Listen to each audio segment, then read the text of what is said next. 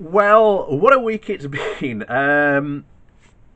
But you can guess a lot of the subjects we're going to be talking about this week already. But I think we have to start off with this. Um, this is by someone from The Guardian. It's the opinion piece. And it's Tory MPs beware. If you whip up an angry mob, they may end up angry with you. This is true throughout history. I say this now, Johnson. If you're going to, and Cummings, if you're going to make people angry, beware where that anger goes, because that's going to come back onto you sooner or later. Um, as we have said from the very beginning, Brexit is not going to solve the fundamental problems in this country. You have been promising since the beginning, like many Brexiteers, that this is somehow going to make the country better, when it won't. Because all these problems are still going to persist. And this time, you won't have the EU to blame it on.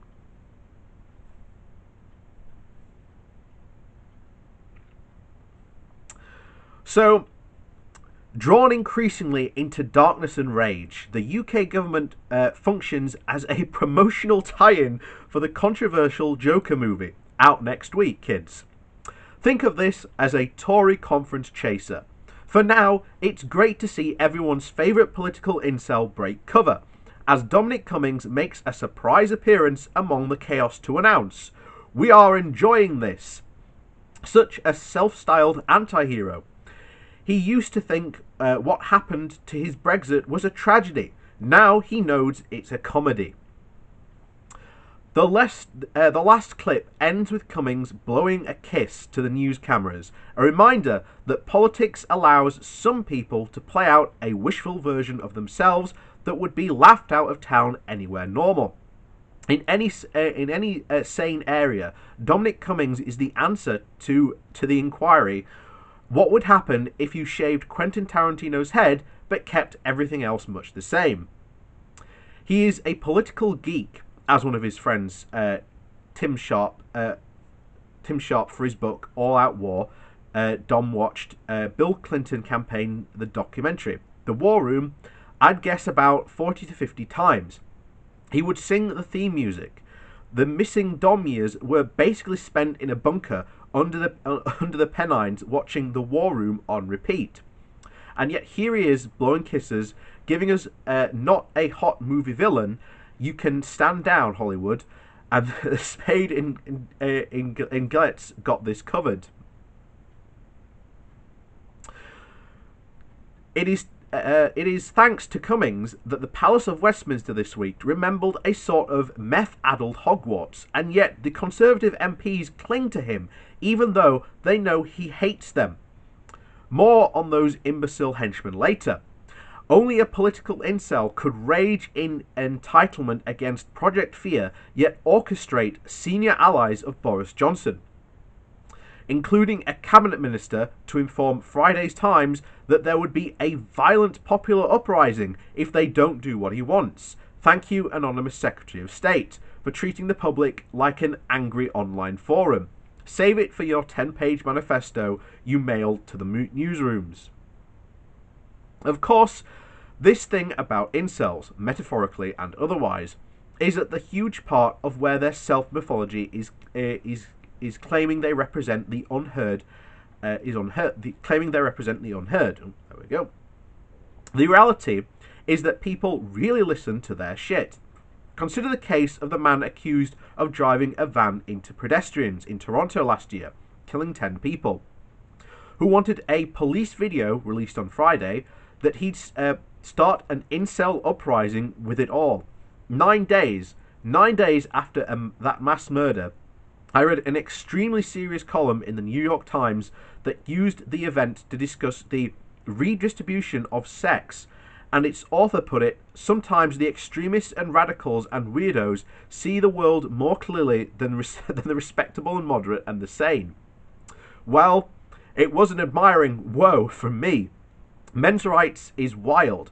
These guys really get stuff done. Women have been fannying about for decades asking peacefully for their rights, but we still can't be in charge of our own bodies. 10 people get killed before the fortnight's out, and there's a chain stroker in the world's leading liberal newspaper wondering how we can address the needs and concerns of the suspect.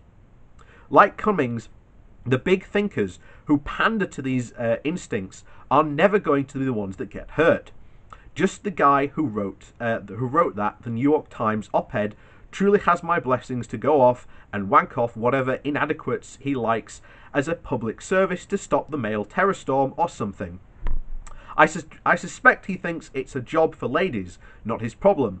He trunked the think piece, and it's up to the up to the patsies to enact it. There's so much of this to Cummings. People versus Parliament, the brand of politics, but the patsies, the Tory MPs, are yet to catch on.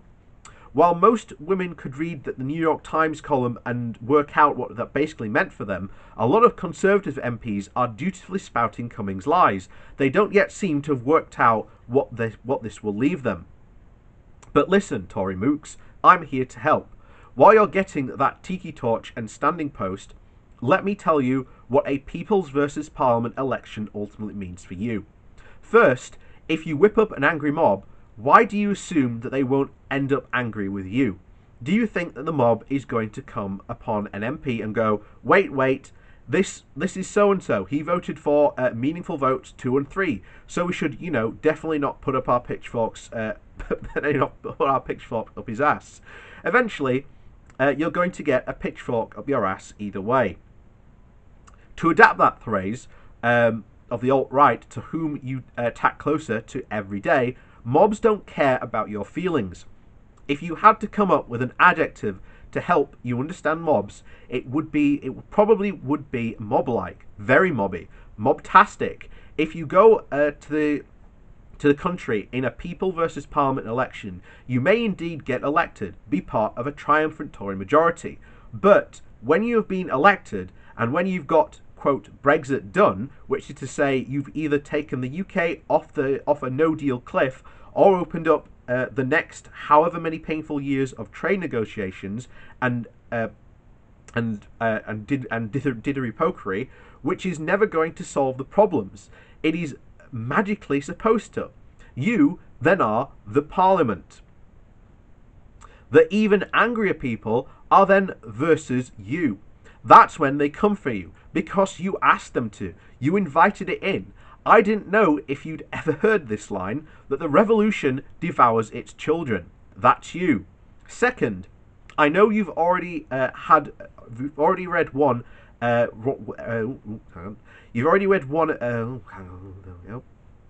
Second, I know you've already read about one war, but bad news. It's the wrong war. You need the First World War, not the Second.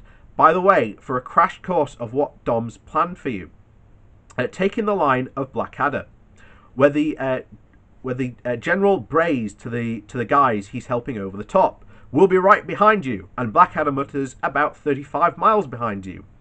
You're the cannon fodder. You're the 20-minuters. But hey, enjoy it out there." Third, as blindingly obvious to everyone else, Cummings is one of those masterminds who hates his henchmen. He hates the Conservative Party. He believes it's surrounded by idiots. Again, that's you, Tory MPs.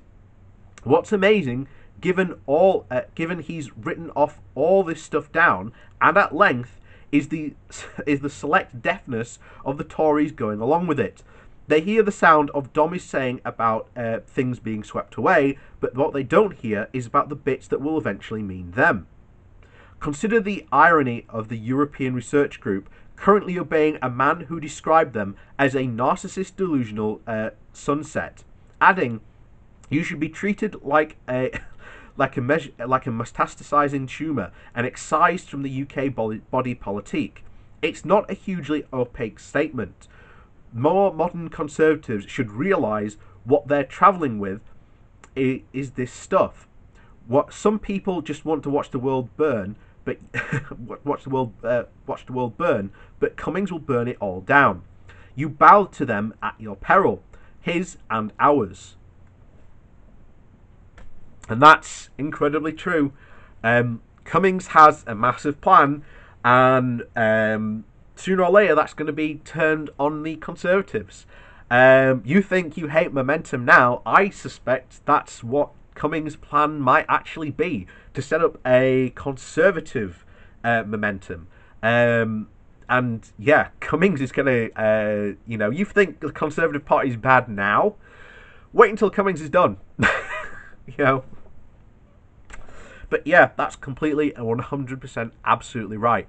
If you take it to a people versus Parliament vote and you screw up, which you will, everything about a no-deal Brexit, which again these guys are claiming that they want now, is absolutely terrible, and yet it's not going to solve the problems of the UK. And then what happens to all these angry people? You promised them that would be sunlight Greenlands and lit uplands. That's not going to happen. And once again, the UK will become the sick man of Europe. And we will look back on the years of when we were in the European Union and say, God, it was better when we were back in the European Union, wasn't it? And as I keep on saying, if we leave or we are forced out by these people, we will be back sooner rather than later, and a lot quicker than a lot of people think.